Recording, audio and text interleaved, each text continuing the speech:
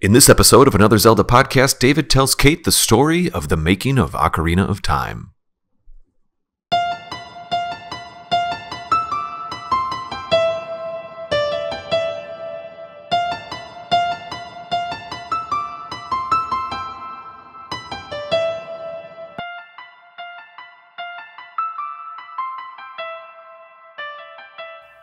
Hello and welcome to Another Zelda podcast. I am David Geisler and I'm here with my co-host Kate May. Kate, how are you? That's me. I'm good. We're kind of going classic here. This is a classic Saturday morning recording session. Almost all of season 1 was done this way. Obviously, season 2 got a little more complicated. Yep, this is an old school sesh. Old school sesh. Recording indeed. a couple episodes today here in my dining room back in the normal location. Your pup is at daycare? My puppy is at daycare today, so she will not be barking in the background like on the last episode that you may have heard her. I don't know if it came through. Fine. Like you heard her. It didn't break the show. We acknowledged it a few times. She's adorable. She's amazing, but she is at daycare, so she has more fun that way, and she doesn't have to worry about what mom is up to and why isn't mom paying attention to me and where's mom and what's mom doing and mommy. I see. But yeah, I love her. And then when she comes back from daycare, she's like a little exhausted angel. So there's it's that. a double benefit. So we get to do our recording today and she gets to play with her puppy friends. And then she is all tuckered out at the end of the day and we don't have to chase her around the house. I like that. My sister, who has 3 kids, 2 of them, my nieces, have been on one episode of this show.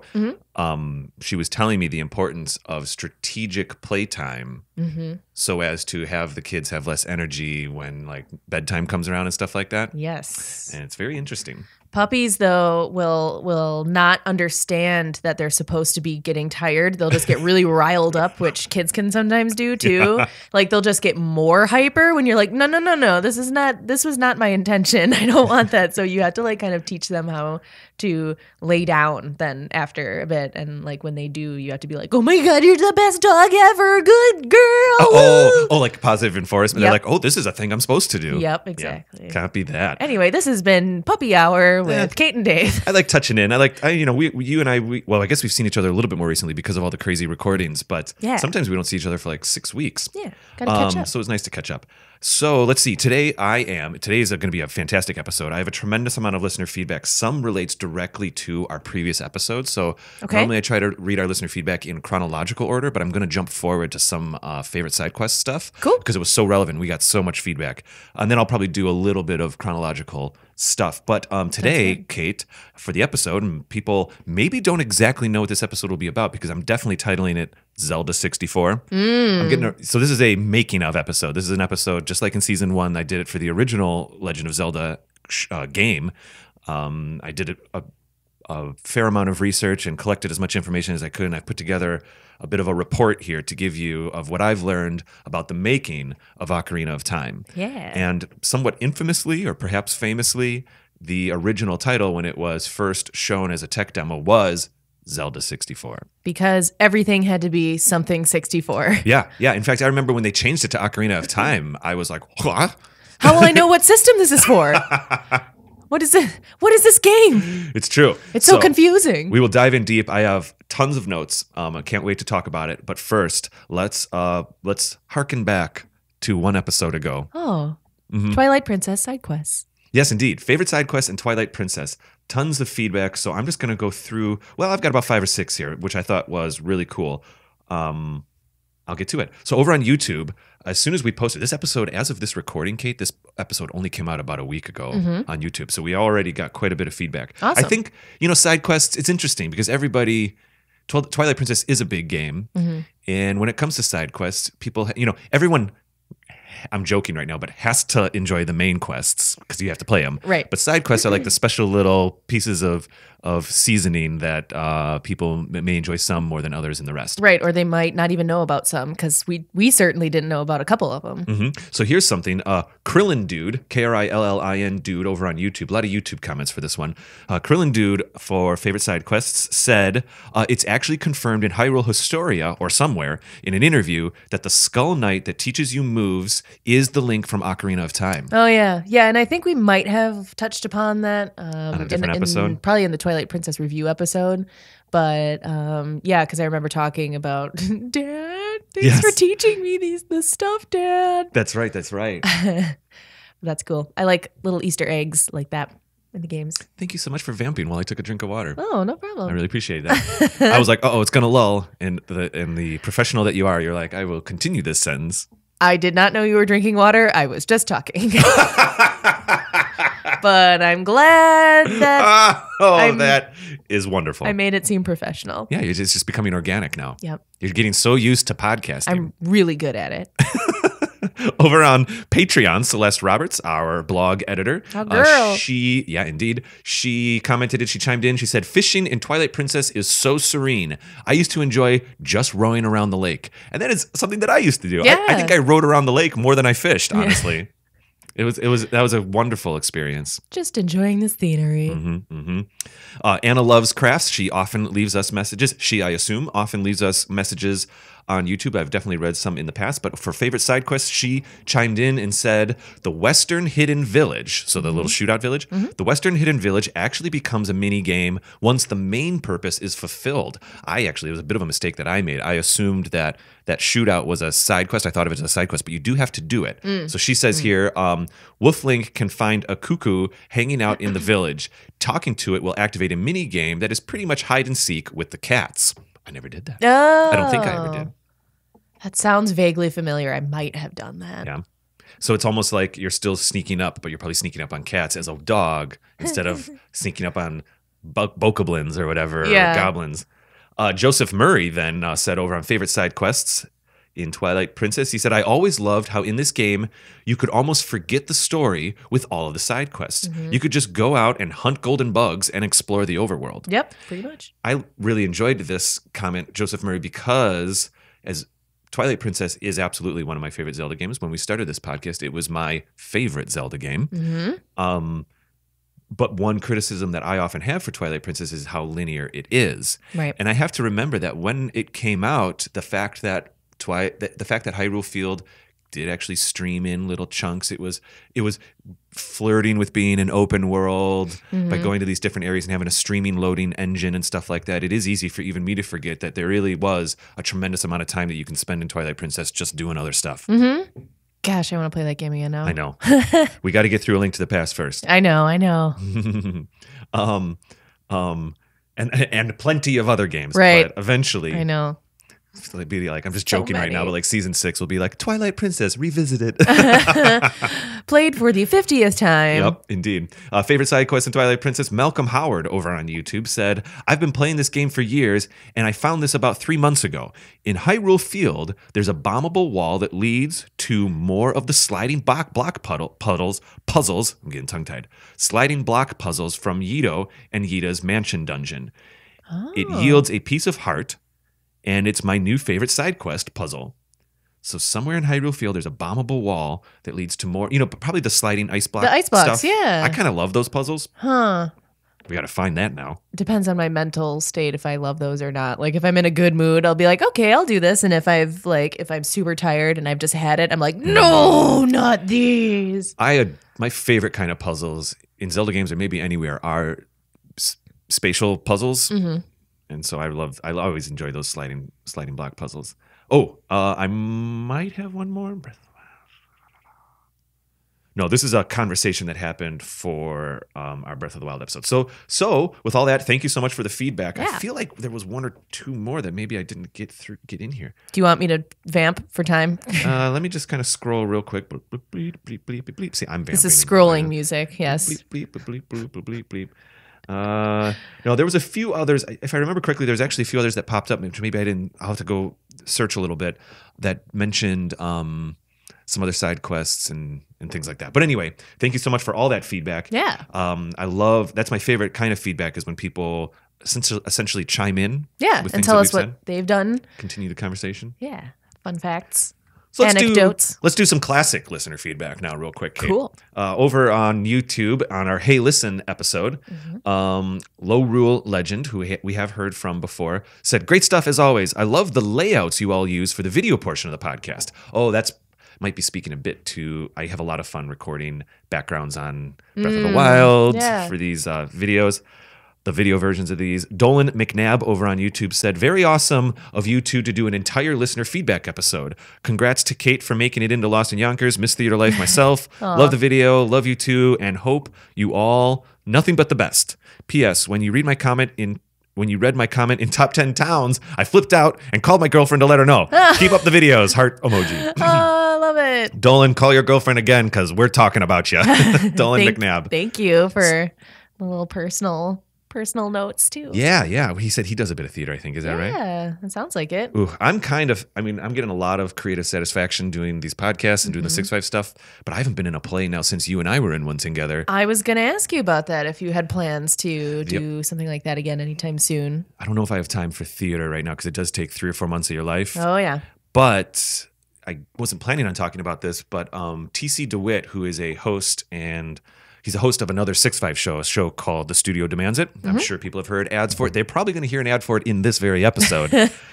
He produces a show for us, and he's actually going to be a guest in our next episode. Whoa, this is all coming around. He and I were chatting, and he is a writer, a screenwriter, and he often works with a team of people that produce short films, and he says he has a role for me that he wants me to do. Nice. So maybe in the next half a year, I'll be able to get a little bit of acting out of my system again. Awesome.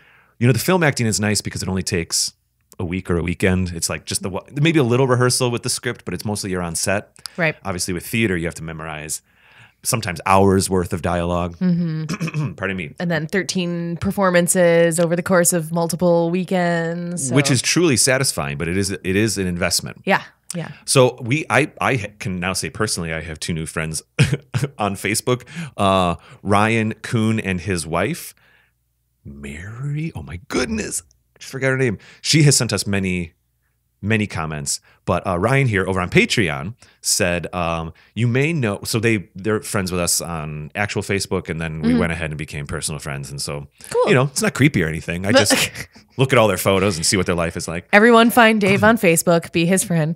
Oh my goodness. I don't actually go on Facebook too much. Pardon me. I mostly go on Facebook to post episode stuff. Right. He said, you may know me from Twitter and Facebook. I do, Ryan. How are you? Good to see you, Ryan. And finally remembered to get on here and help donate. Well, thank you very much. This is on Patreon. I had to say this is one of the best podcasts. Hope to continue the conversation on here with you and everyone else. Ryan and I do believe it's Mary, their husband and wife duo. They're the ones that messaged us where they did the... They kind of binged us on like a 20-hour car ride. Do you remember that comment? Yeah, That's how we were introduced to them. Cool. They're kind of becoming like a Celeste Roberts, where we're starting to get to know them a little. Nice. Over on the Hey Listen episode, Jackson Stalling said, there are very few channels that would devote an entire episode to listener feedback. I am thankful for this community y'all have created and enjoy and overjoyed to hear my comment read. Oh, because we did do a Hey Listen. I guess let me jump to some iTunes, and then we'll get into the episode. Cool. Sounds good. Sliding along. You're not singing your song. Okay, back on September 27th, Splatternote gave us a review on iTunes titled "Absolutely Obsessed." 5-star reviews. Thank you so much. It obviously helps us climb the charts on iTunes, which is very, very important to get more listens. More Hey Listens. Indeed. Splatternote here said, I have only known about this podcast for a month now, but I have listened to every episode to date, and I look forward to the episodes to come. Thank you, too, for being amazing and giving me something to do in my free time. Perfect podcast. 1,000 out of 10. Woo! Oh, thank you, Splatternote. You're welcome for me being amazing. For you being amazing. Back on October 3rd, Meob Music 71587 said, I'm a big Legend of Zelda fan, of course, but one of the great things about the show is the chemistry between the hosts, Kate and David. Like, I'm not sure if a show with 2 Davids or just 2 Kates would work every time. Fair. But they have struck a perfect yin and yang. Oh, this is amazing. Topics are always interesting, and even the review episodes are a treat because I always learn something I didn't know. Can absolutely sense the amount of work and research that go into the episodes and appreciate it. Keep up the good work. Wow. Mio Music 71587, thank you so much. That's awesome. That was great. Wait. Oh, okay. Yeah, we'll stop there. That was great. I accidentally did a screen grab of that review twice. Because it was just so good. Whew. That's cool. It's cool that people think that, like, we're friends. We are good actors. I mean, we were talking about acting. We're just that good. Mm-hmm, We're just that convincing. It's true. It's true. No, Kate, I, joking aside, I adore doing this podcast with you. I love, when we have opportunities to have guests on and I meet with people and I run around and stuff or whatever. That's cool, but it's just not the same when I'm not there. I personally enjoy the vibe. I'm just finding my notes here real quick. If there were two Kates doing the podcast, it would just be singing songs all the time. What?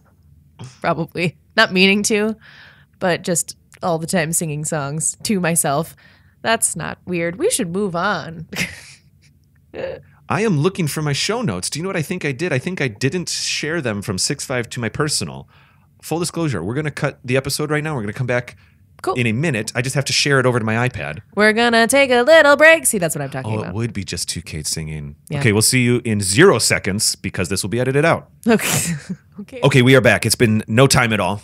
The magic of editing. Yep, indeed. Our magical sword people stayed with us on the camera here. They saw Thanks, buddies. all the amazing nothingness that happened while I loaded these notes. However, Kate, I feel a bit like you today. Usually when we do these episodes, it's one thing, speaking to the yin and yang of our chemistry on this show, I always get a kick out of the fact that for most episodes, you will have pages of notes, which I completely appreciate. And if I'm lucky, I'll have like 5 words scratched on a napkin. Those are my notes for these episodes. And I feel a bit like you today. I have pages of notes. Yeah. Tell me a story, Dave. All right. Zelda 64. Long, long ago. Also won Game of the Year, by the way, as did Breath of the Wild. Ooh. They really didn't have Game of the Year stuff back when the original one came out. But one of the things that was really exciting in my research for Zelda 64, which I will continue to call it, was the parallels that it had to the Hyrule Fantasy and the development. And then there's also a little bit of parallels to Breath of the Wild. I do feel that those 3 games, and maybe I'll speak to this more at the very end of this episode, those 3 games, in my opinion, are the 3 that really went to the next step and really redefined Zelda. Sure. Wind Waker, Skyward, Twilight were off of the mold that Ocarina built. Right, kind of continuations of the same formula. Yeah, absolutely, absolutely. Breath of the Wild clearly created a new one. And so the development stories, it'll be awesome to do a Breath of the Wild one maybe next season or something. Yeah. I don't know if it had a tentative title. There was a Wii U demo, but I don't know what its name was, but I don't want to get too far off. Zelda Switch, because they had to name it after the system. Or Yeah. Zelda Wii U, but also Switch. Yeah, right. Yeah, there was a Wii U demo, but anyway. So, Kate, Yes. the story of the making of Ocarina of Time starts with Tom Cruise. Oh. I'm kind of joking. It starts with a Tom Cruise movie, Days of Thunder. You mentioned this to me. I'm kind of joking. Dave was sending me texts about how he was excited to record this episode, and he was like, here's a hint. It starts with this. And I was like, well, I'm not going to look into this further because I want this to all be fresh information. So please elaborate. In like 1991, early 92, a company named Argonaut Studios created a game for the Days of Thunder film for the Game Boy. It was the Days of Thunder Game Boy game. This game is like famous for video game collectors.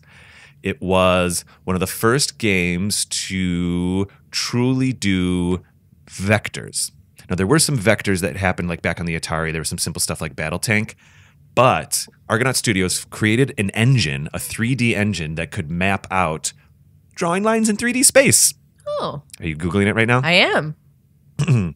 Days of Thunder for the Game Boy was not a great game. It played at almost 6 frames a second, 10 frames if you were lucky. I have played it. It's famous. The Days of Thunder video game immediately caught the attention of Nintendo, and also another game called X, and that was kind of like a flying game / tank game. Also for the Game Boy. Okay. Super weird because the Game Boy did not normally render vectors. The Game Boy is a tile-based engine where it lays down tiles. It can't really think in 3D. Right. This led to Argonaut Studios being hired to make Star Fox. Gotcha. And so maybe you're starting to put together some of the Polygon references here. In 1991, Link to the Past came out, got a Game of the Year. And what did they really have Game of the Year at that point? I don't know. I don't know. But Dylan Cuthbert of Argonaut Studios in 1992 created X. Miyamoto and company got very excited about a 3D engine. And up to this point, only 4 Zelda games existed. The original Legend of Zelda, Zelda 2, we'll call it, The Adventure of Link, A Link to the Past, and then there was, of course, this tinkering around with Link's Awakening, which famously was like a side project and then became a real game. But really, it was A Link to the Past was the last time like the team had worked on a full Zelda game. Miyamoto, now we've talked about how Ocarina of Time actually has a lot of Zelda 2 connections. And Miyamoto was really excited about creating a 3-dimensional sword fighting game and having that be a Zelda game. So much so that it was the same kind of so in The Adventure of Link, Zelda 2, I think I've told you about this. The way there's like a heavy emphasis on sword play. So the Link sprite in Zelda 2 is 2 sprites tall. He has a shield that he can hold high or low. He can attack high or low. Okay. And all the enemies, when they attack Link, can attack high or low. So there's a lot of like, if you attack high and they block, it goes tink, and you don't get it. You can't just mash away in Zelda 2. Right. Much to the chagrin of people who were used to just button mashing when they played Zelda games. Sure, yeah. Swipe, swipe, swipe, swipe, swipe. Yeah, even for me, it's tricky. When you go into a battle, you can't just like smash on A in Zelda 2. You have to go in and be like, okay, I'm going to back up. I'm going to go forward. Okay, go for a low hit. Go for a high. It's almost like a punching game. You know what I mean? Or a boxing game. I mean, a punching game. Where you punch. Yep. Yes. It's punching that punching game. So they wanted to create a 3D Zelda game back even in 1992. This is even like around the time that Star Fox was getting built.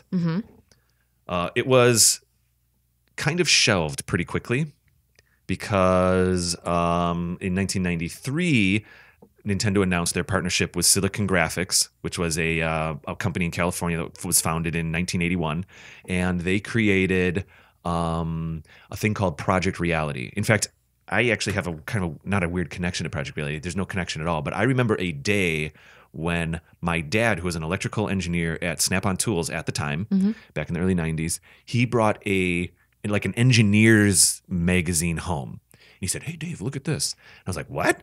And he said, "It looks like this is an engineer. It wasn't a video game magazine. This engineer magazine that was getting pushed around the office had an article about Nintendo partnering with this company, Silicon Graphics, and these special chips that they were going to use." Adjacent to similar chips that rendered like Donkey Kong Country and stuff like that. But this was going to be the Nintendo 64, but it was called Project Reality. And of course, in America, it was titled the Ultra 64 once it became realized as a system. So there was a tech demo that came out in 1995 now. We're going forward. It's already been 92, 93, 94, 95. We're already 4 years after Link's Awakening. Pardon me, A Link to the Past. So Link to the Past, I mean, there was Link's Awakening in there, but like fans were waiting and waiting for the next Zelda game. It was taking a long time. Ultimately, it was 7 years between the two.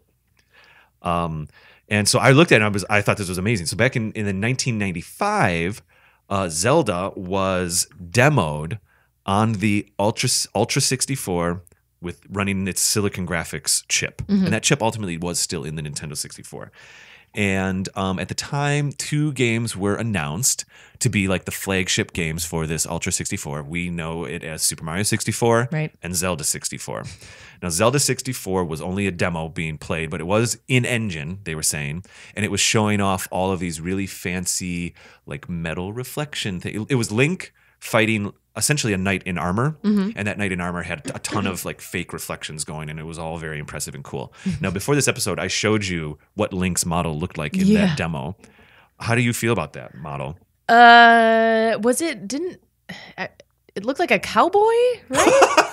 Okay. Kind of to me, from what I saw briefly, but yeah, not like Link. Yeah, it was a completely different model. It was at the time there was a designer that was working, if I remember correctly. Now I didn't put this in my notes. One of the designers at Nintendo that was more connected to when they were considering making a 2D sword fighting game helped with this demo. But after the demo, he left the project, and basically a trifecta of 3 designers came on. One was, Miyamoto was there as part of it, but one, let me get their names. Oh my gosh, please have me put their names down. Okay, yep, here we go. Forgive me for my pronunciation. Well, one was IG Enuma, Mhm. the now famous IG Enuma. One was Yoshioka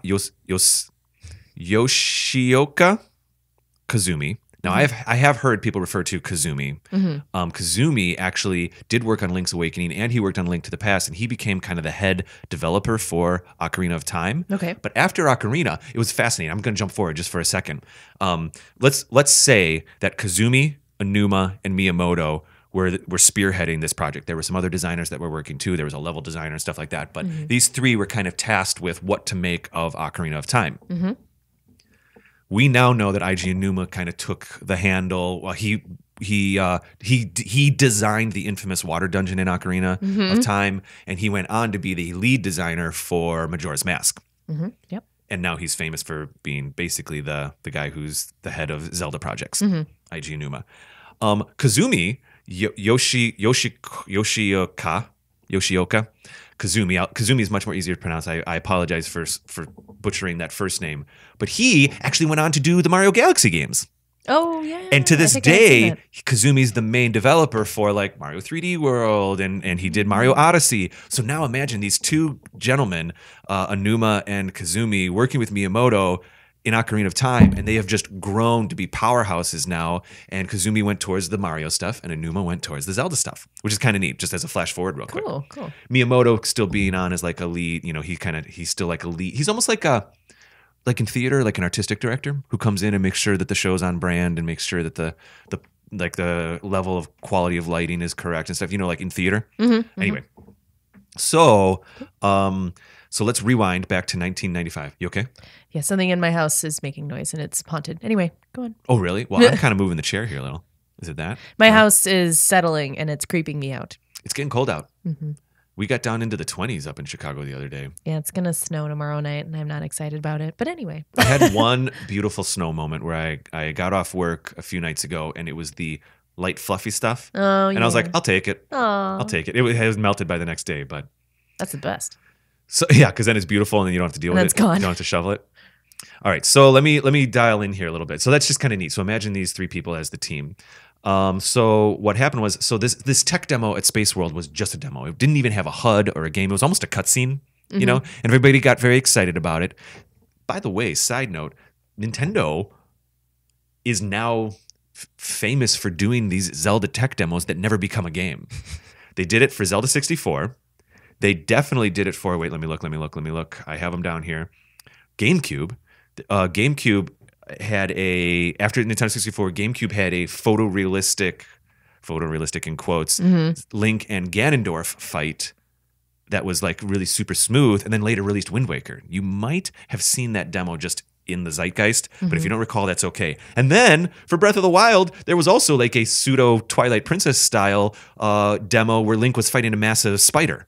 Maybe you've seen that one that was demoed. And then later it became Breath of the Wild, completely different art style. So Nintendo does this to kind of prop up their systems. They'll do a demo of a Zelda game, but it's not gameplay. Just Gets people purposeful, excited. misleading. Maybe a little bit. It gets people very excited. Yeah. So let's go to 1995. Space World has released. People know that Zelda 64 might be a thing that exists. Mario 64 was playable at that expo. Okay. Space World was a very popular expo in Japan for a long time. I think it still exists, but I really don't know. It was kind of before the E3 stuff bubbled up here in America. Right. And I did see pictures of Zelda 64 in magazines. Oh, and also like this Silicon Graphics. It was at that time, screen grabs didn't even exist. It would be reporters would take pictures of screens at these expos and then publish them in magazines. Aww. So these like, if you go online today, it's just these blurry images because it's really just photos of screens. Anyway, so another thing that was kind of revealed in 1995 at this Space World event was that Super Mario 64 was going to be for the Nintendo 64, but Zelda 64 was announced to use the Nintendo 64 disk drive. Sound familiar? Oh, yeah. Isn't this crazy? The disk drive. Yes.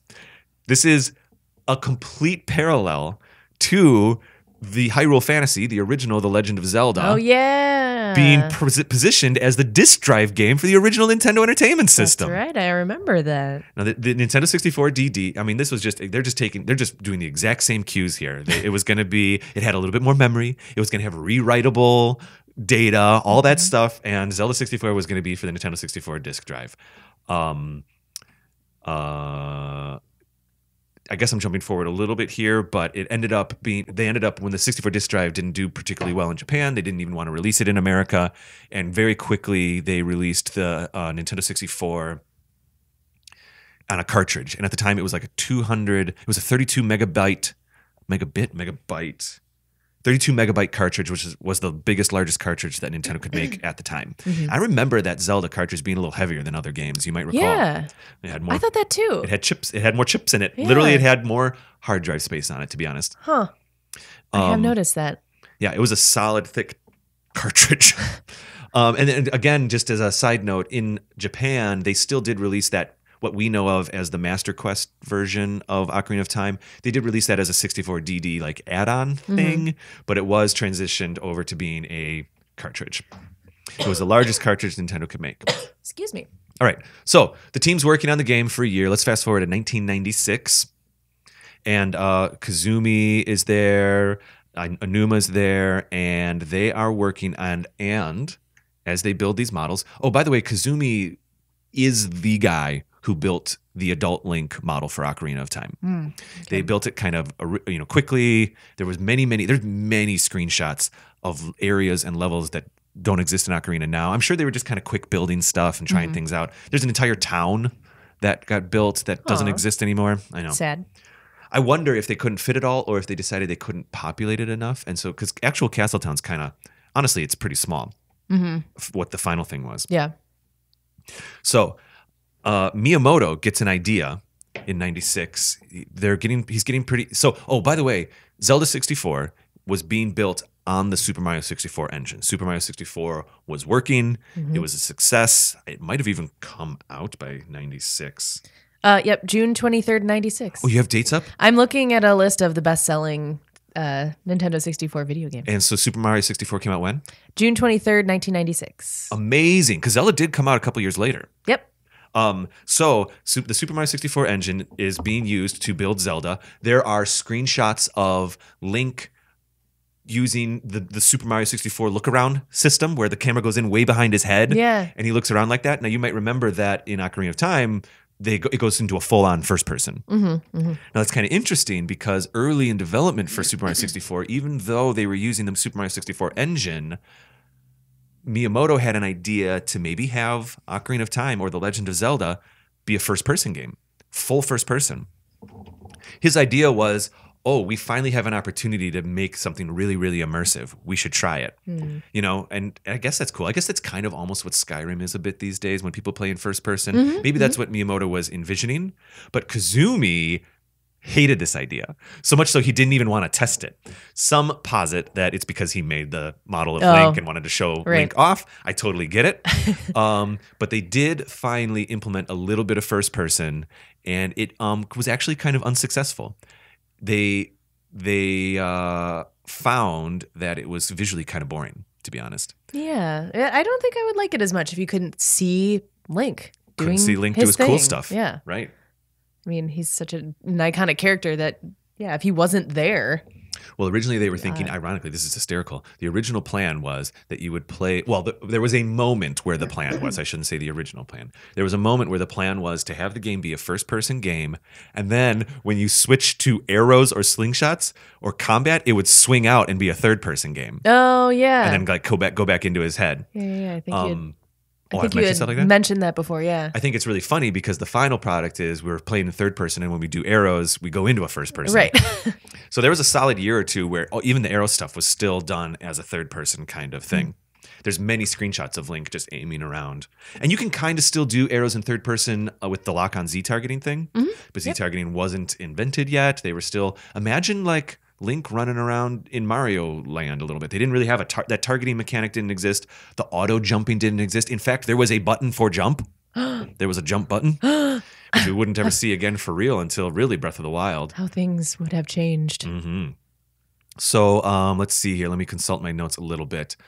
They decided to go third person. So we're still in 1996, but again, Space World 96 in November 24th, a trade show in Japan.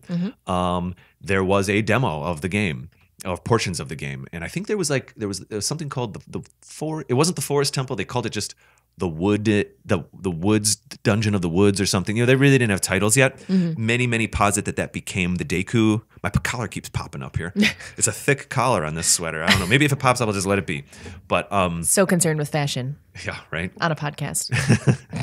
It's annoying me. It kind of like I can feel it. Anyway, so in this demo, there was a couple different areas to play. There was this large town, which just had a couple people in it. So Link, it was the A button was set to jump. It was the A button. Oh yeah, only the A button existed. It was A and B. None of the C button things were happening yet, and you were hot swapping your B button. So it was a bit like we're playing A Link to the Past right now. Oh Lord. So A Link to the Past, the B button is sword, I believe, and then Y is your item. And that's the one frustration I get with A Link to the Past right now, personally, is that I think I got a little bit spoiled with all the C buttons. I like mapping like 3 items. Even in A Link to the Past, even in Link's Awakening, if you only get 2, but you can swap out both. Right. In A Link to the Past, you can only swap 1. So that does get a little tricky Tedious. sometimes. Yeah, sometimes there's a lot of hot swapping where I'm like, okay, I want to use the lantern. I want to use the bombs. And Hot swapping. Yeah. That's funny when you put it that way. Hot swapping. So there was a manual jump in 1996. They at least started to have Navi as an indicator, as an icon to go show things. And what else? There was no young Link or anything yet. It was just an adult Link running around. It was still a solid Mario 64 engine. And that was it. A little bit later, Kazumi came up with the idea for Z targeting. We're coming out of the show now, we're going back into development. So imagine Kazumi, Aonuma, and Miyamoto all working together. The team was growing now. There were more artists and things like that. We're in like late 96. Okay. I want to repeat. The original idea of a 3D fighting Link was 1992. Yep.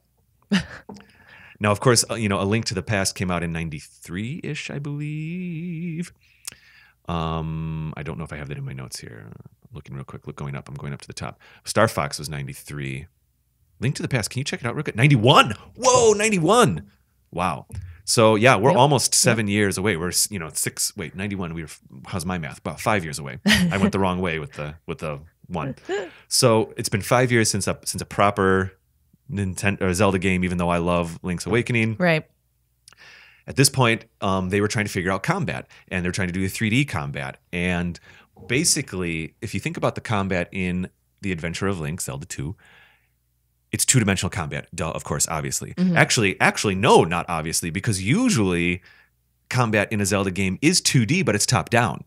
Right. So you can. So in Link, The Adventure of Link, it's the only time that combat is 2D but sideways. So striking high and striking low, that's the only game where that can actually happen. Well, now we're in a 3D environment, and they realized, well, I will deduce, based on the things that I've read, this is not a direct quote or anything, the Z targeting element came to be because essentially you take a 3D game and you turn it into a 2D side game. It's still in 3D space, but when you Z target something, all your controls, you're taking a flat line between you and the thing you're Z targeting to, and that's now like the 2D game. Right? Even though there's 3D stuff happening around you.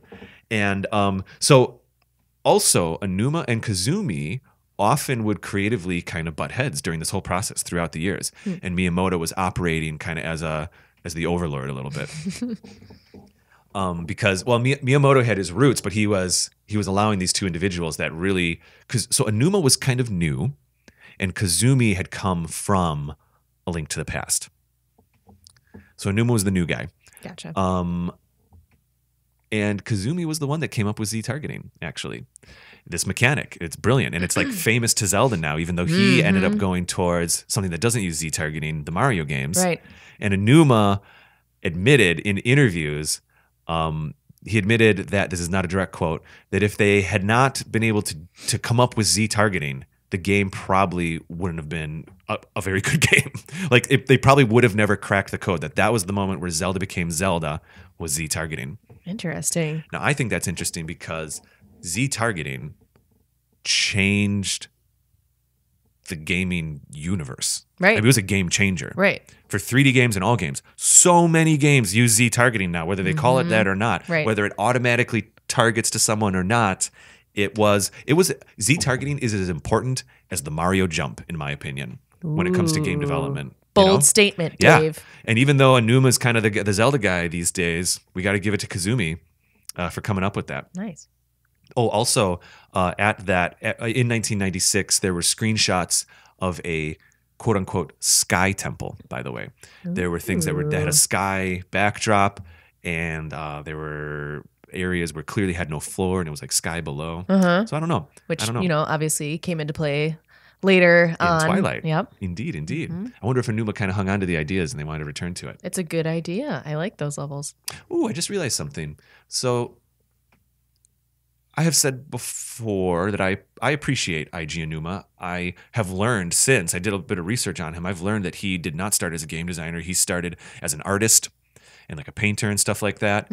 And he came into game design not knowing much about games. And I think that gives him a unique perspective on games. It's like a fresh set of eyes. Yeah, and in some ways, we have seen his effects on Zelda games since Ocarina, since Water Temple.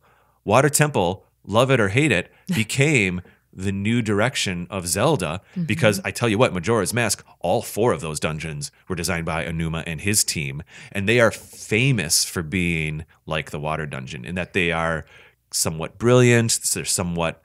Okay, all 4 dungeons in Majora's Mask force you to understand the whole dungeon and force you to use the whole dungeon as a puzzle. Okay. And I can't wait for us to play that game because they're really cool. I have not played any of those dungeons, so I'm like, what are they like? I'll give you a hint. There's one dungeon where there's a mechanic where you literally continue to flip the dungeon 180 degrees, and you have to solve puzzles that way. I did hear about that one. There's other things like that. There is a water dungeon in Majora's Mask. It also has similar complications, but I digress. So, Sky Temple. Oh, yeah. So I was going to say, like, the Sky Temple, I wonder if when Twilight Princess happened, it was Anuma's way to kind of return to some of those concepts. I'm thinking maybe we take a break here because now we're going to start going into the phase where the team has explored a lot of ideas and they start reeling things in. I'm going to tell you a tale after this break about the forest medallions being items that you could use originally. I'm going to talk to you about how they decided not to use a jump button. I'm going to talk to you about having Link be aware of his surroundings, the context-sensitive stuff. All of this was game changers. And I'm going to tell you about the creation of young Link.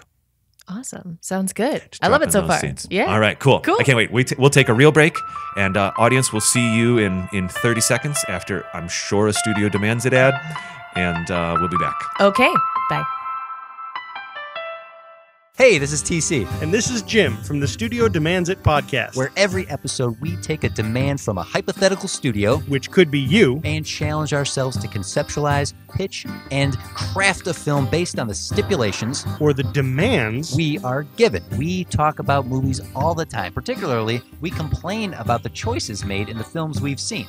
We're nerds like that. And, of course, like any good nerd does, we automatically assume that we could do better. Even with the demands and restrictions that clearly must have been put on by a production. So head on over to studiodemandsit.com and listen to our previous library of episodes.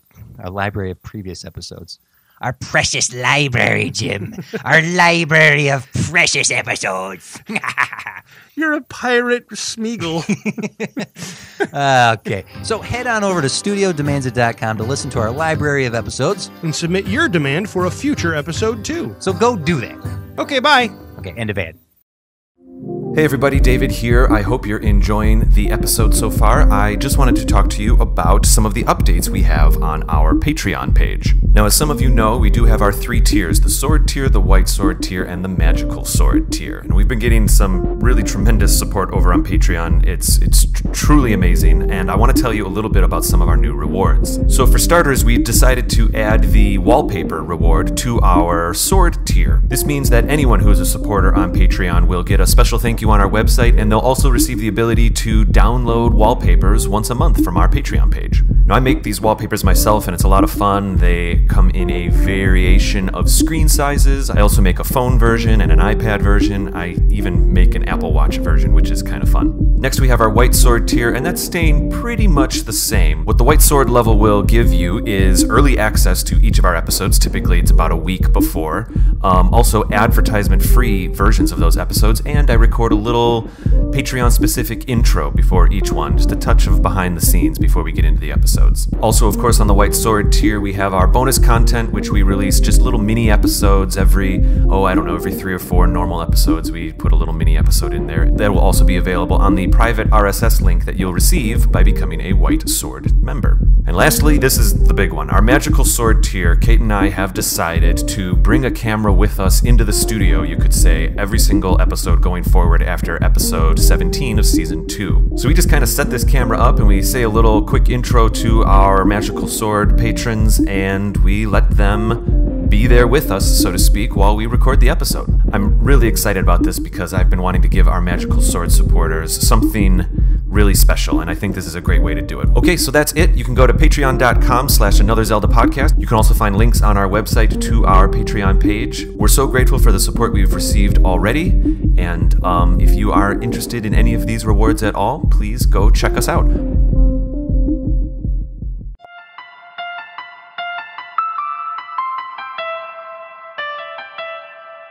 Okay, we are back from the break. Kate, I'm enjoying this. Same. It's like being told a little story about a game that I love so much. It is. It's a cool story, and there's so much more. I feel like I could do a complete second episode. I have to move my mic so I can see my screen. There we go. I mean, there are interviews that I found where actually there's a lot of interviews. Do you remember the Iwata Asks series that happened when Iwata was the president of Nintendo? No. Rest in peace. No.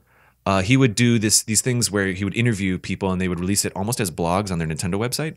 When Grezzo was doing the Ocarina of Time 3D remake, Grezzo of the Link's Awakening remake fame. When they were their first gig with Nintendo was to do the remastered 3D one for 3DS. Gotcha. Okay. During that time, though, Iwata took that opportunity to interview a lot of the original team that worked on Ocarina. And there's a ton of interviews out there of the team just talking about the development and stuff. Oh, I had a good time reading all that stuff. Yeah. Okay. You'd mentioned you really like doing the research for this episode. The only thing that's stressful is I actually want to talk for 5 hours. So I'm trying to keep this moving.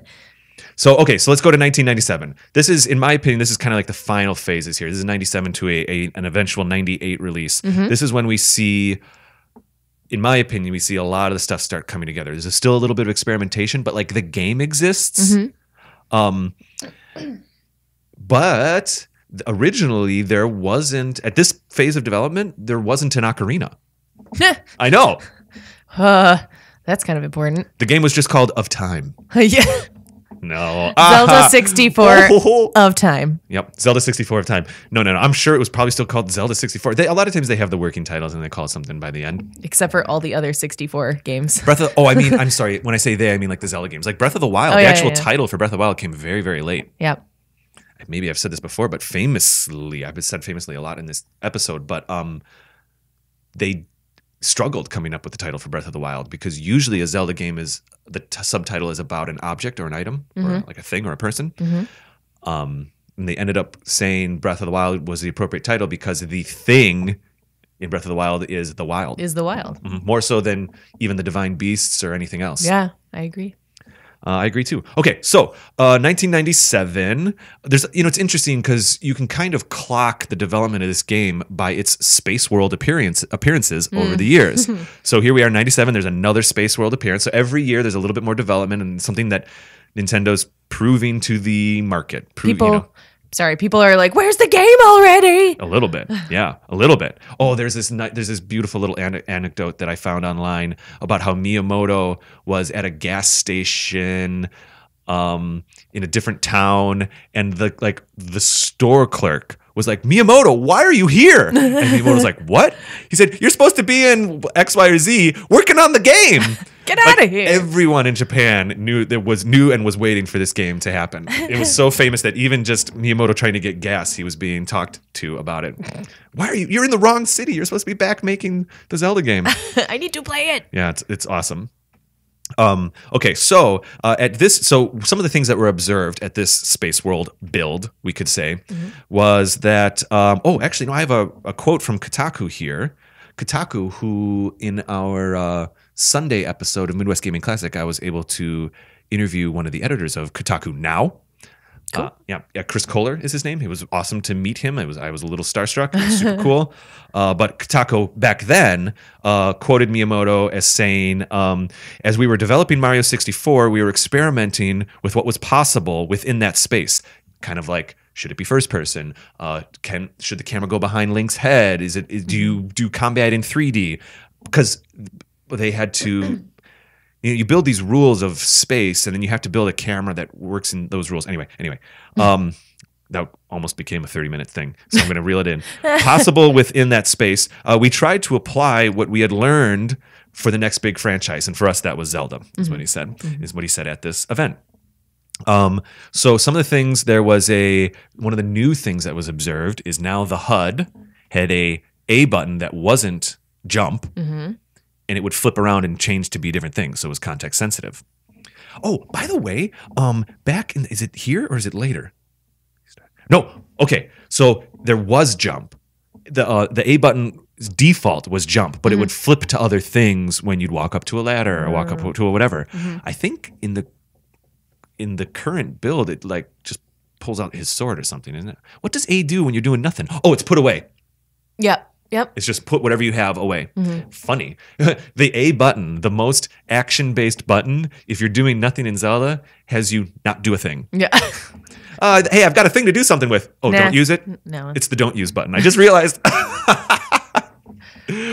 open a door. Yeah, I mean, it does so many things. Right. The context, I remember reading an article. I'm just going off on a side note here. I don't know what it was, Nintendo Power EGM or what, about an entire article about the concept of a button that would change what it needs to do.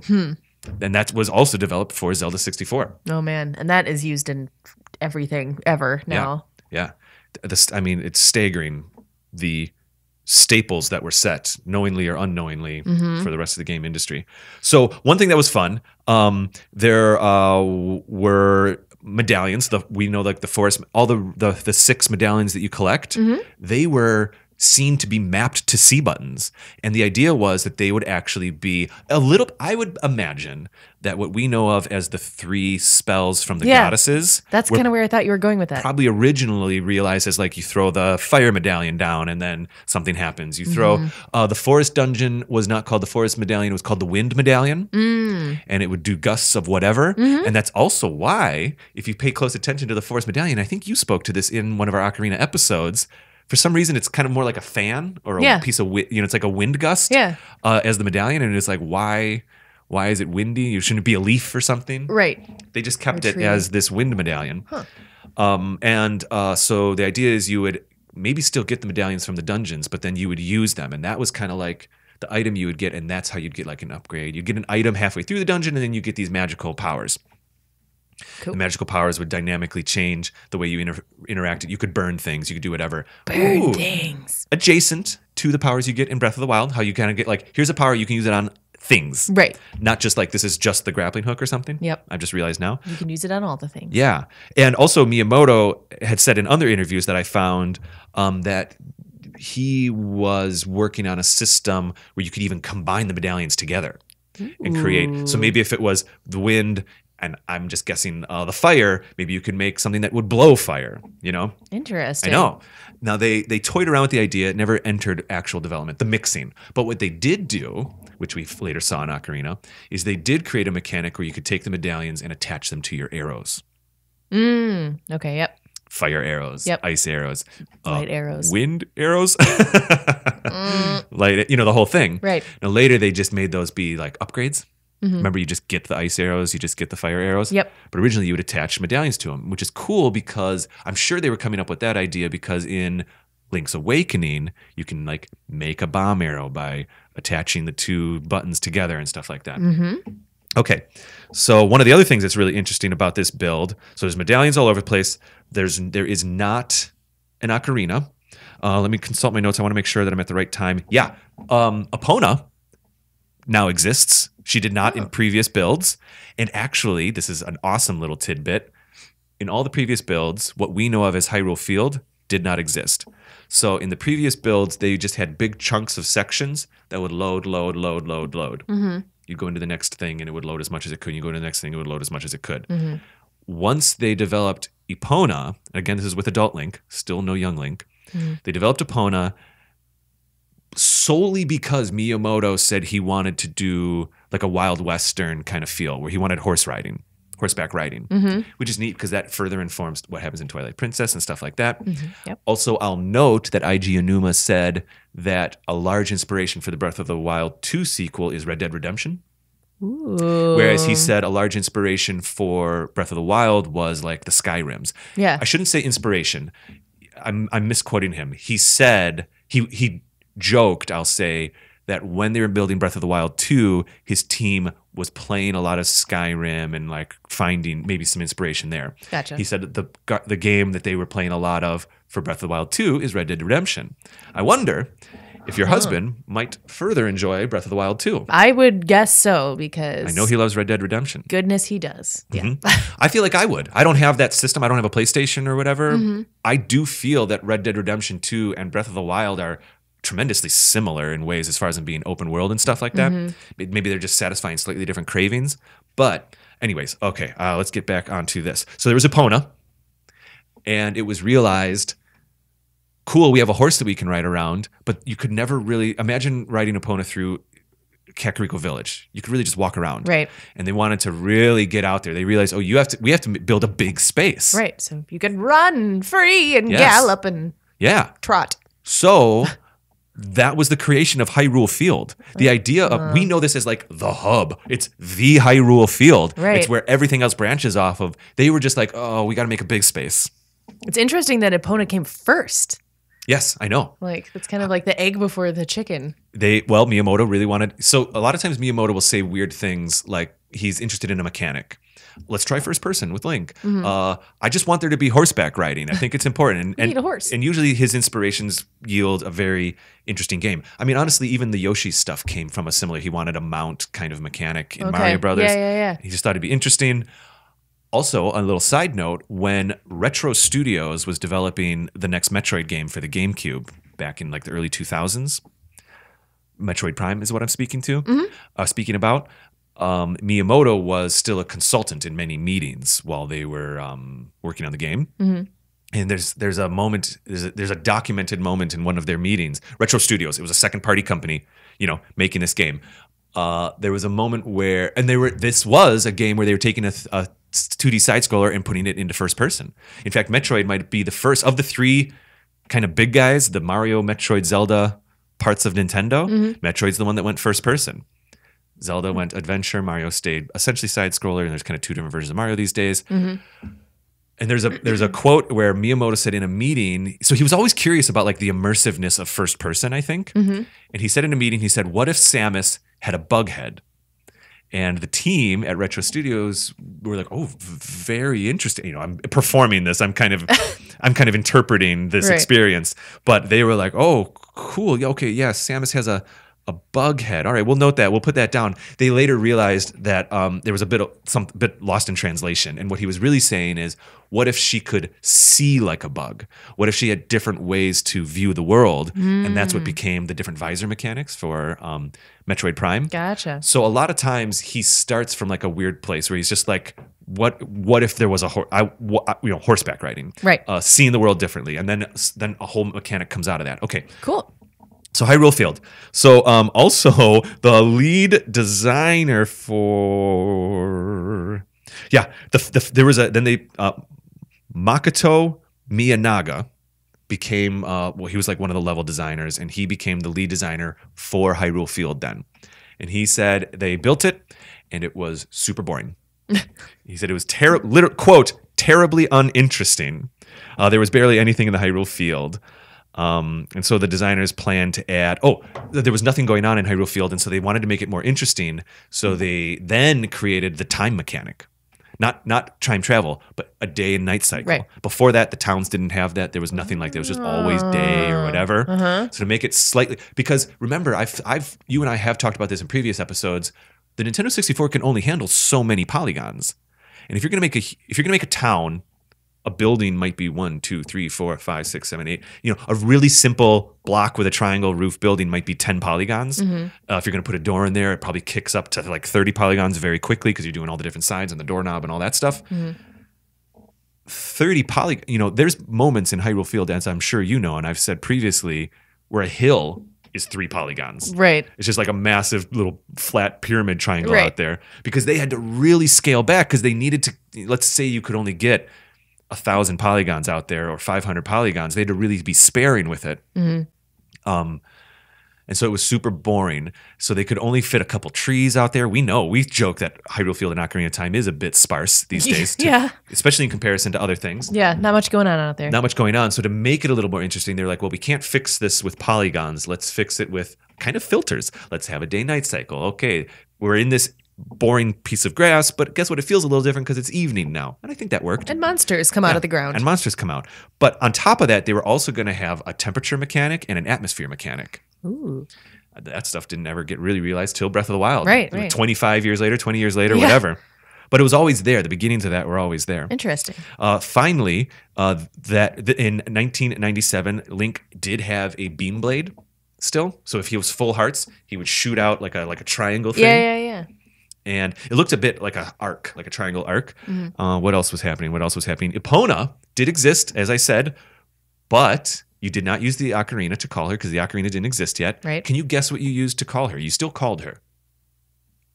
Think Twilight Princess. Right. I was going to say like a grass or whistle. Yeah, it was just a whistle reed. Yeah. There's literally a sprite, a JPEG of a whistle reed, and there's like a screenshot of Link's block hand up against his face holding a leaf, and that's how you call Epona. Oh. And I remember in Twilight Princess, I remember thinking like, oh, okay, so you called Epona with the ocarina in 64. That was super cool. I remember thinking like, oh, they really phoned in this Epona thing for Twilight Princess. You just pick a reed and call her. It's so funny to know that actually that predates the ocarina. So last but not least, in this build, this is just before 1998. This is maybe like the second to final build of the game. The dungeons are starting to be made. There was still the jump button. Remember, I know I've been talking about this version of the build for quite a while. But you could do a jump attack even, where you'd have to actually push A to jump and then roll to B to swipe your sword. So you could jump over enemies attacking you and attack them. Okay. Now, a jump attack wasn't ever truly realized until Skyward Sword. Where you can jump side to side and jump forward and stuff like that with an actual, I think, literal kind of jump button. I think it was the A button while you're in combat in Skyward Sword. So basically, that was kind of the phase there of that part of the game. Now we're going to go to the final moments of this game. You might notice that there's a lot still missing from my story, like no ocarina, no young Yeah. Link. Kind of important. We're now in 1998. The game comes out this year. In November, yeah. Yeah. Time's a ticking. So they made, there's also screenshots of adult Link in the Dodongo Cavern. I know you can go back in there as adult Link, but like as, fighting the Dodongo and stuff like that. Okay. There's versions of adult Link in a version of the Deku Tree because that was just what it was. So, okay. So there's no ocarina and there's no of time. There's no, wow, you're right. So yeah, there's an Epona, there's a Hyrule Field, and there's an adult Link. And pretty quickly, they ended up removing the jump button, which I think was the final.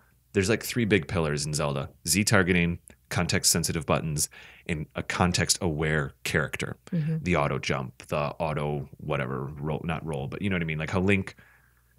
I've tried to talk about this in the past in other episodes, but it's the idea that Link's model actually has, we'll call them sensors, quote unquote, in the game that feels for when a polygon stops, and when it feels that a polygon, if he's walking on a flat polygon and that sensor that might be 500 pixels out in front of him, I don't even know if it's pixels, it might be vectors or units or whatever, feels that polygon end, the program knows to execute a jump. That's how that programming works. Gotcha. So he almost has like these little invisible robot sensors around him to know to grab a wall or to jump.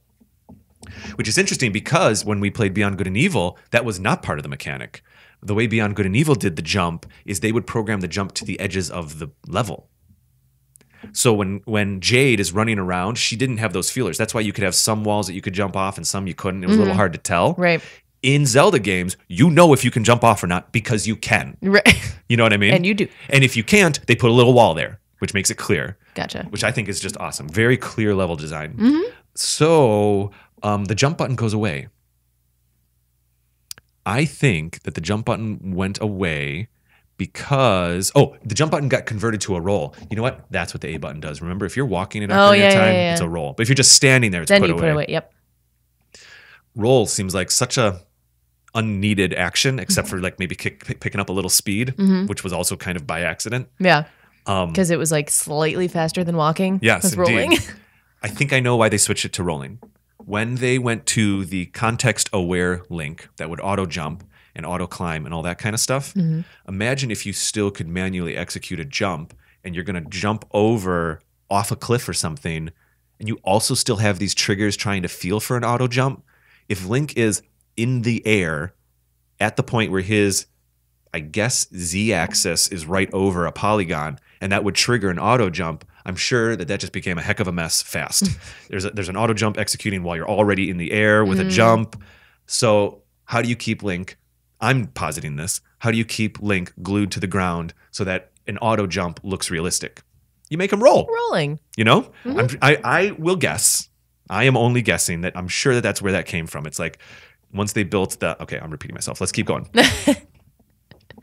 So this is where it all comes together. The game is coming together. Oh, Link at this point is still blinks yellow when he gets hit, which is kind of a reference to Zelda 2 still. He would fast, hyper, like every time he got hit, it would go like full yellow, like no shading. It was odd.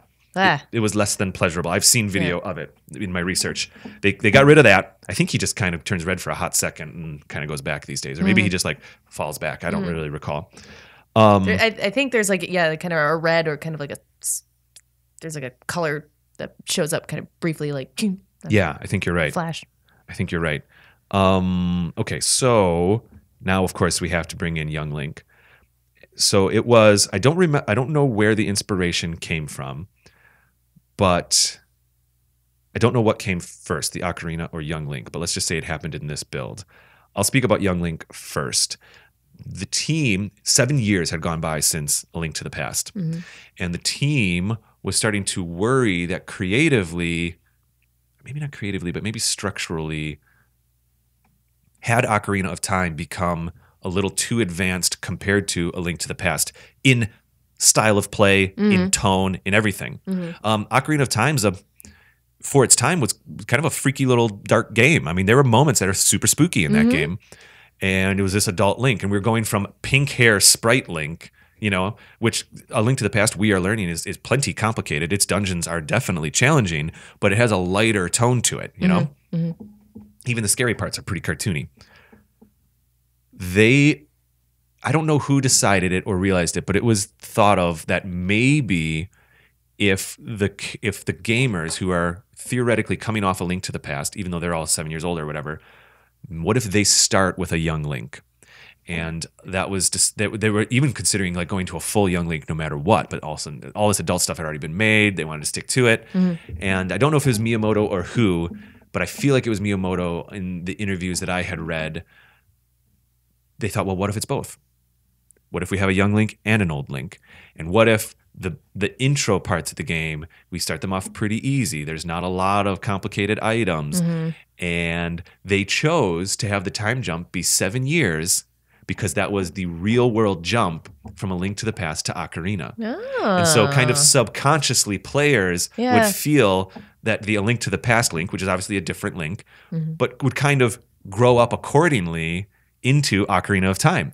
So Miyamoto did say they chose 7 years for that reason. That's it had cool. been 7 years for the game to pass by, which now I just realized that if they would have made that decision halfway through the development, I don't know if it would have been 7 years. Yeah, and that wouldn't have been like... They might have just picked 10 by accident. Yeah, interesting. Plus 7 is such like a mythical number. You know, that's also convenient. That's true. It's kind of like a magical number. Yeah. I think. It took him from a kid into being a teenager, adult, whatever. So that's how young Link came around, and they decided to take the first 3 dungeons. They reworked them just a little bit, turned them into what we know of as the 3, I guess, dungeons. And then also at that time is when the medallions started to reshape. I wonder if you got medallions in those first couple dungeons. Like, you know what I mean? Jabu Jabu. Did you get a Jabu Jabu medallion? Did it give you water stuff? We don't know. Yeah. I don't know right now. I'll have to read more interviews. But this is also the time when the cinematics start coming around. They started to decide there's a young Link. They experimented with pre-rendered sequences. So like Resident Evil, the original Resident Evil for PlayStation had that live action cutscene stuff.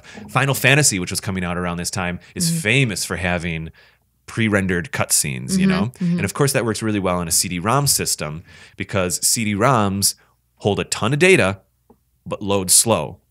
Cartridges hold a lot less data but load instantly, all things considered.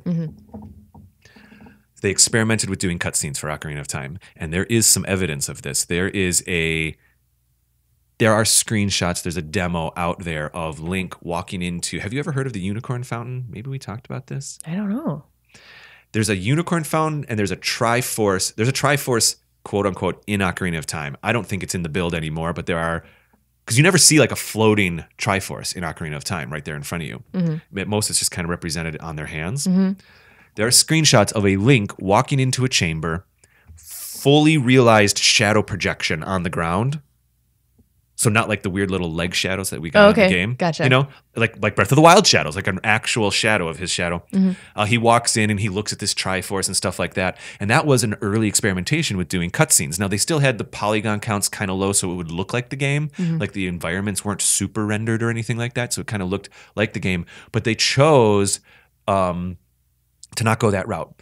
Some say it was for the fact that it couldn't fit on the cartridge, but Miyamoto said that absolutely wasn't the case at all. They wanted to have the player feel like they were more in control, and they didn't want the player to feel like, oh, I put the controller down now and watch a movie. So they purposely made all of the cutscenes in-engine, in-game, using the game camera. So the game camera was robust enough that they were able to offset enough X and Y and Z numbers to have that thing zoom around and do whatever it needed to do.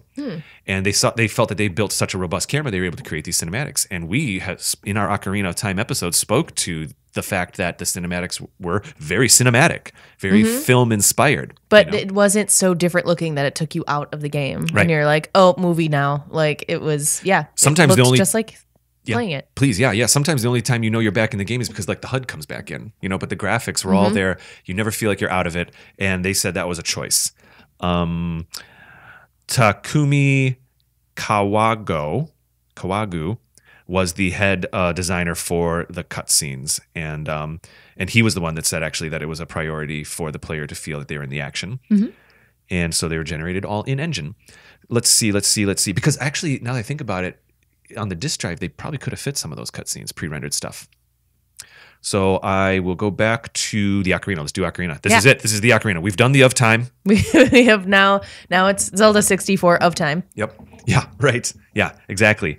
So I imagine that somewhere in reworking these dungeons, maybe the medallions were used a slightly different way and they started prioritizing them differently. Maybe it became part of the narrative, how they were only attached to the 6 final dungeons, all that stuff. I don't know that part of the story, but I do know that this is the time that an Ocarina was developed. And there are screenshots of a not blue ocarina, of a normal kind of brown ocarina with like colored buttons on it. The holes on the ocarina were colored to yellow, red, and blue and green, like the Nintendo 64 controller. Sure. Eiji Aonuma joked in an interview that I found that they chose an ocarina because they felt the Nintendo 64 controller kind of looked like an ocarina. No. Okay. I can see that. Yeah. They're like, what about an ocarina? I'm sure that was like a popular instrument or whatever. What about a 3-pronged trident instrument? Yeah, right. Of some kind. I mean, the ocarina's a bit bulky. It has the thing sticking out on the bottom, all that kind of stuff. Apparently, it's very difficult to play, by the way. in real life. You have to get, it's a bit like a flute where you have to get the way that the wind moves through just right. Yeah, I've never tried to play one. I am not the kind of Zelda fan that like has the ocarina at home. I know I think a lot of people may have one in some kind of fashion that are Right. fans of the game, but yeah, I never got my hands on one. With an ocarina, it is a bit like a flute in that the noise comes from the air vibrating, I guess, on itself, you know, it creates that. Whereas like a reed instrument, it's the literal pieces of wood hitting each other. Or vibrating or whatever. So anyway, so they chose the ocarina, and that's when everything came into place. They realized, okay, you're going to call ocarina, you're going to learn music, you're going to learn songs, you're going to call Epona with your ocarina, you're going to execute. All of the warping became part of the ocarina, and the one thing is they did not put magic on the ocarina. They still kept that as the 3 things you get from the fairies. Yep. And so maybe they downgraded some other pieces of magic. Maybe some of that. Maybe there was like a teleportation medallion, and they just ended up having that be a song. That I don't know. So at the final hour, the final year, Ocarina, time travel, Young Link. I mean, Epona was just about a year before that. It all came together and fit together and became the Ocarina of Time. Awesome. Super cool. Let's see. There were pre-orders. It came out in Japan. It came out on November 21st, 1998, just a couple days later in America. And then about a month or 2 later in Europe and Australia, back in December. I definitely pre-ordered this. I don't know if you did or not. No, because I didn't know about. You found it randomly, didn't you? I remember this story. Yeah. I just got a Nintendo 64, and then I don't really remember how it is that I came to have this game. I don't know if it was... Did you know of Zelda before Ocarina of Time? Like that it was I a didn't thing? play it. Yeah. So I had probably... I'm sure I had heard of it, but I had never played it. And I didn't really have friends that played it either. So I don't know. It was just kind of like a random chance that I got this game. Yeah, it doesn't look like it was ever bundled with the game, so I would have had to buy it. I would have had to have bought it separately. Yeah. I don't know. I was a junior in high school when the Nintendo 64 came out. I was a senior when Zelda 64 came out, Ocarina of Time. I did buy the magazines. I did read the articles. I remember the Space World article of the funky looking Link that I showed you at the beginning. Like, I tracked this game for years and years. Oh, wait, I think the Nintendo 64 came out before my senior year. I think I was in junior high when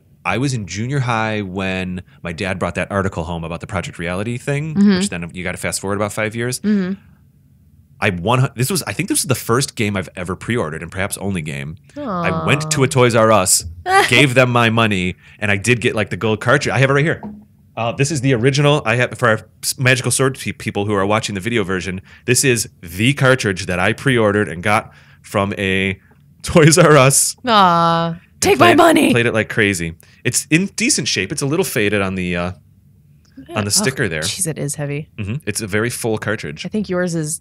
Did they eventually get lighter? Like, so there was there were 2 modifications. There's like a 1.0 and a 1.2 version of the game where they made a couple changes. So it's possible that when they brought the game out again, kind of quietly re-released it as the same thing. It's possible the chips were smaller. Because I think mine is heavy, but I don't know if it's that heavy. Like, that's a hefty cartridge. Yeah, this one feels completely full. Yeah. Anyways, and just for the fun of it, here I brought the GameCube release of it, the 3DS release, and I just picked up this DS holder the other day, and it was Ocarina art, so I thought I'd bring it for our little set. Nice. Okay. Let's see. It came out to 10s of 10s all over the place. EGM gave it a 10 of 10. Edge, GameSpot. Nintendo Power gave it a 9.5 of 10, which I think is hysterical. Maybe we've talked about this before. Yeah, what was it lacking?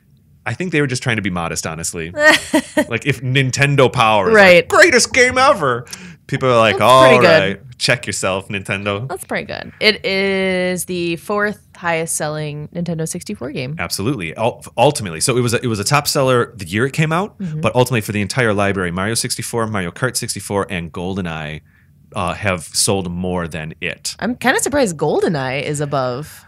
GoldenEye. I mean, it's a great game, but I'm surprised it sold more than Ocarina of Time. Well, it had about a year on Ocarina. It came out about a year before, believe it or not. True. And GoldenEye was a slow burn. It came out and people liked it, but GoldenEye was one of those like games where a year, 2, 3 years later, I went to college playing GoldenEye. It was like, a lot of kids talk about Halo, and now even it's not even Halo. I don't even know if it's Fortnite or what it is, but like it was the game, maybe Mario Kart. Oh my gosh, the two that were over Zelda, those were the two games that you'd get together with your friends and play.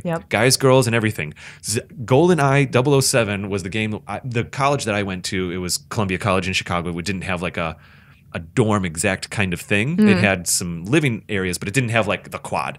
But I would go to I'd go to like UWM here in Milwaukee, and flipping GoldenEye would be in the common room set up. You know what I mean? And I think Zelda was the game that people would go back, go back to their room to play. Yeah. Anyways, and Pokemon Stadium and Donkey Kong 64 were after that. That's everything I have to say about it. That was awesome. Thank you for all that information. And obviously, like you said, there are interviews out there.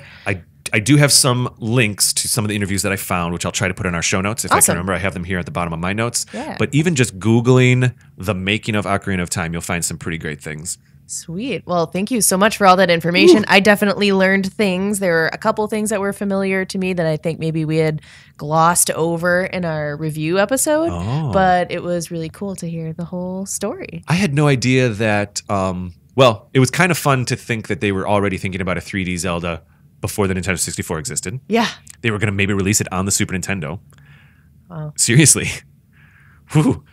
But then Star Fox happened, they were fine with that. And then Star Fox 2 happened, and then that got not released because of 64, and I'm sure that they moved over to 64 very quickly. But anyways, okay, cool. If you have any thoughts or comments about the making of Ocarina of Time, you can tweet to us at Another Zelda Pod. You can certainly leave comments on our Instagram posts, or if you're listening or watching this on YouTube, leave comments there. If you're on Patreon, we will definitely see your comments, and we can't wait to read them. Magical Sword people, thank you for hanging out with us on the behind-the-scenes video version here of this episode.